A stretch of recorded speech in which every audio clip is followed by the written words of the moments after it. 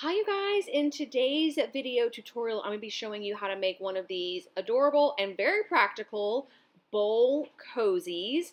You use these whenever you're making soup and the bowl gets hot and you use it to prevent yourself from getting burned by the bowl. These are going to be fully microwavable, washable, even reversible. The fabric that I'm going to be using today is actually a flannel and wool blend. I thought that that would be an appropriate choice for something cozy. You know, you want it to feel good on your hand. And also slightly insulating, so it might keep your hot food hotter longer.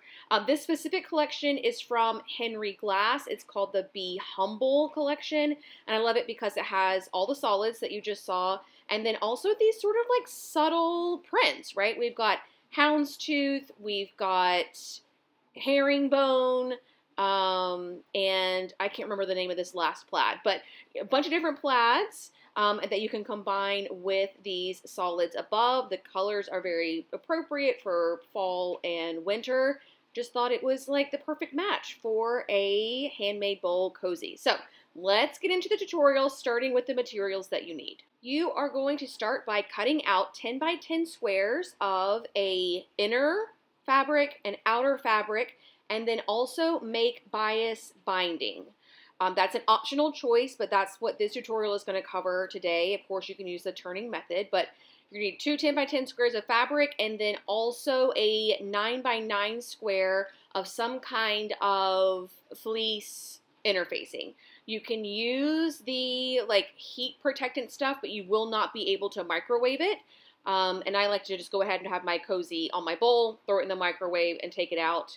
So I just use fusible fleece. All right, so we have our 10 by 10 squares. I am using a pattern for the outside and a solid for the inside of the bowl. And then I went ahead and cut out a 9 by 9 square of the Heat and Bond fusible fleece. This stuff is a little bit thicker and harder than what you might be used to from some other brands, which makes it perfect for this project because you really want the bowl to kind of like stand up on itself.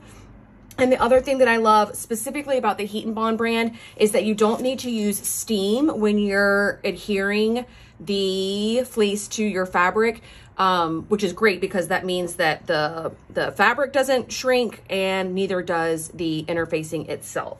So go ahead and adhere your fusible fleece to the lining, I guess, of your bowl koozie. And then we are going to make a few markings here. We need to fold either one, you can start with either one, fold it in half one way, take a ruler and a marking tool, and from like the fold is over here and the raw edges are over here, you are going to make a line. Basically, we're making darts. So you're gonna go 1 inch in from the fold and 2 inches down like this. And this is going to be your little pleat for your bowl. And then you're gonna repeat on this side. We're gonna go 2 inches into the long edge right here and then 1 inch out toward the short edge. And that is gonna be our marking. Can you see that? Same thing on this side, 1 inch toward the short end, 2 inches toward the long end. Boom, like that. Then open this out, fold it the other way. And again, 1 inch toward the short edge, 2 inches toward the long edge. Like so. And then when you open this out, it's going to look a little cray, but you can see these are going to be your little V's that you are going to make into this fabric. You're going to do the exact same process for this, for your lining piece, folding it in half and making all of those markings,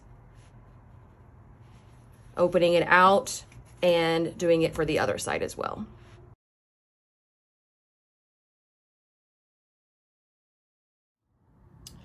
Okay, machine setup for this project. I have just regular polyester thread. I have a size 90 universal needle, and I'm going to be sewing it at straight stitch, 1/2 inch seam allowances, maybe even like a scant 1/2 inch. You don't have to be super precise there, just make sure that it's equal all the way around.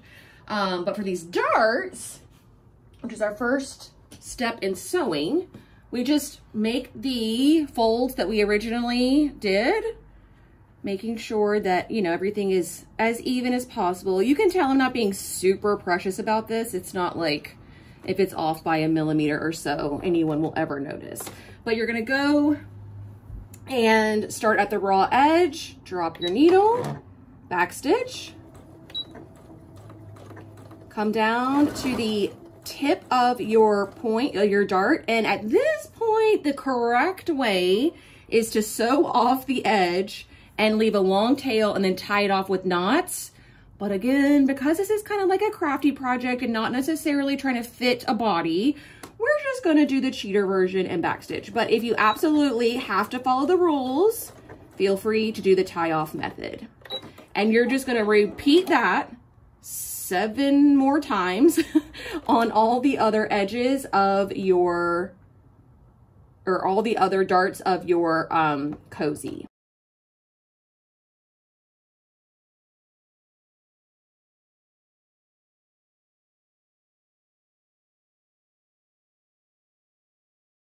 And when you're done doing all 4, you get like, you know, something that looks kind of like a fabric bowl. Like that. We are going to trim away to about 1/4 inch on all 4 of these darts as well. But go ahead and do your fleece version.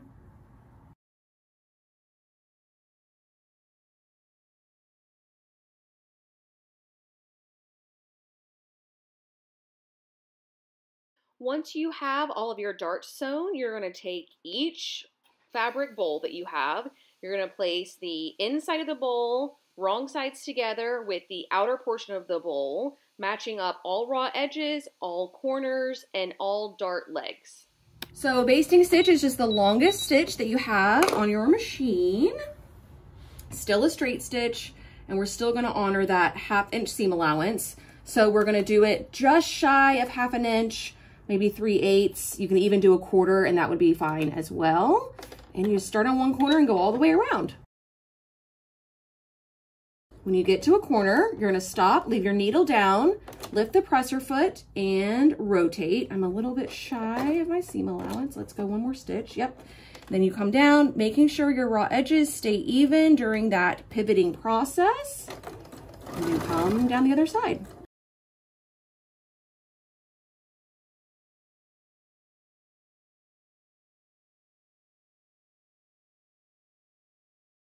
Okay, now technically you have a finished bowl, right? Like this is going to work. If you ever went to wash this or anything like that, you might have some, you know, threads that come off. It would create like a fringe, which honestly could be kind of cool too. But we are going to finish ours with that bias binding that I made. If you've never made bias binding before, just know you can buy it pre-made. It's over like where the thread is. But it's nice to be able to make it out of the exact same type of fabric. And also you just get more options in terms of how you want it to look. Like the bindings at the stores are going to be pretty much all solid colors. So I just like to make my own. And that bias tape maker really does make really quick work of it. Okay, so because it's double fold bias tape, it's folded twice, right? You got a fold here and then a fold in the center.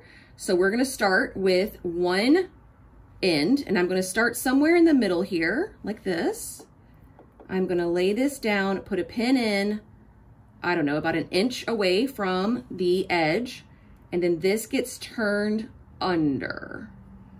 That way, when we come back around, the idea is to fold this back over the other side. This will be a nice clean finish.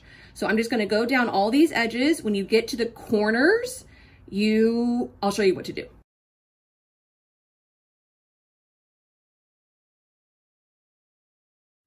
All right, so as you're coming down to your corner, you stitch all the way to your 1/2 inch seam allowance. backstitch, just a few stitches, pull it out of your machine, and then you're gonna come to the corner, and this piece gets rotated 90 degrees. So again, you have your little like longer piece of bias or binding, and you just rotate it around 90 degrees. You're gonna have a fold at the top and your raw edges are still gonna match, okay? So this is what it looks like. One more time, turn 90 degrees, fold at the top, raw edges meet up, okay? And then you put it in the machine, again, half an inch away from the edge, backstitch, and then you're gonna, this is the last little piece for me. I'm gonna stitch over where I started by about half an inch or more, it doesn't really matter. Backstitch again. Okay, and if you have a tail of binding still, just cut that away. And you can see, because we folded over this little itty bitty edge in the beginning, when we finish this off, this is the little view that you are going to get, nice and pretty. So next we have to trim away some of this seam allowance just to make room for our binding to fold over. So come to your corner, and we're just trimming away maybe an eighth, somewhere between an eighth and a quarter. Try not to overthink it, just a little bit. And when you're coming over to these corners, just make sure you keep the folded edge out of the way.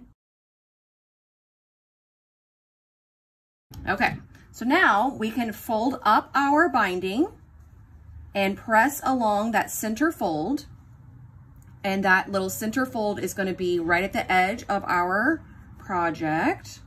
And then we can stitch in the ditch and it will catch this underneath. You can do this by hand. Feel free to do it by hand, but you can also do it on a machine pretty easily. So get it going and I'll show you what it looks like. You can also use a bunch of pins here or clips if you want, but this fabric is so kind of like sticky to itself, it'll probably be okay. When you come to your corner, you are gonna have like a little baby pleat. You are gonna have this coming up one end, then the other end gets folded over, and that's what the underside of your corner will look like. So one will have like a 45-degree angle and the other should match up with your folded edge. So just, again, needle down, presser foot up, rotate, and come back down, stitching in the ditch again.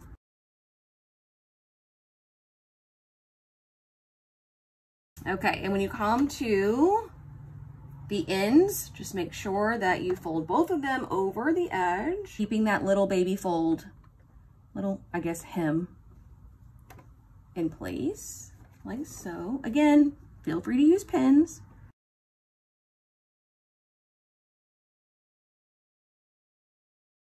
When you get back to where you started, just stitch over those original stitches a little bit and backstitch.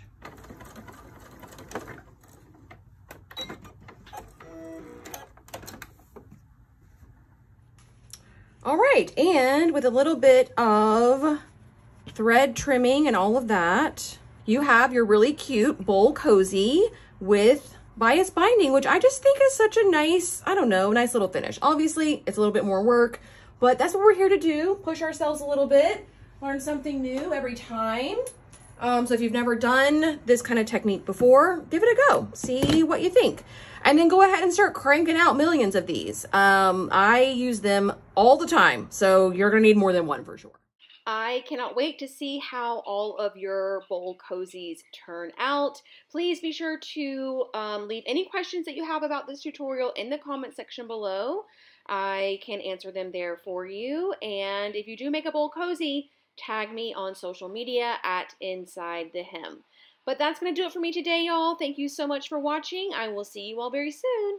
Happy bowl cozy making. Bye.